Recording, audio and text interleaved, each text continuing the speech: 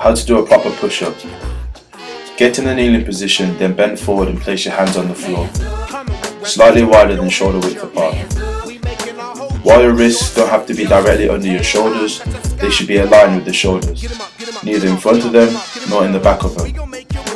Keep the fingers loosely, not locked, together, and point them straight forward. Your arms should be straight but not locked at the elbow.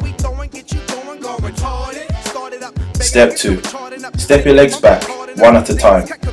Your feet should be close to them shoulder width apart, but not locked together at the ankles, and your body should make a straight line.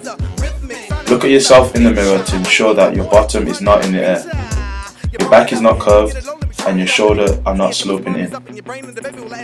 Step 3. Perform a modified push-up by crossing your feet at the ankles and keeping your body in a straight line, much like in the posture in Step 2. Keep your head as part of the straight line. Don't let it dip below your shoulders. Step 4. Inhale while you lower yourself to the floor.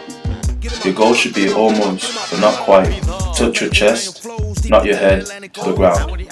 As a general rule, stop the motion when your elbows reach a 90-degree angle. Step 5. Exhale as you push back upwards.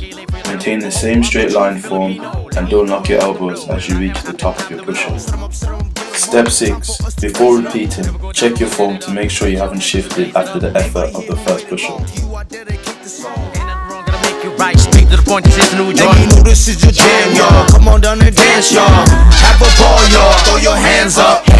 Coming with rhythms to make your head jerk. Hands up.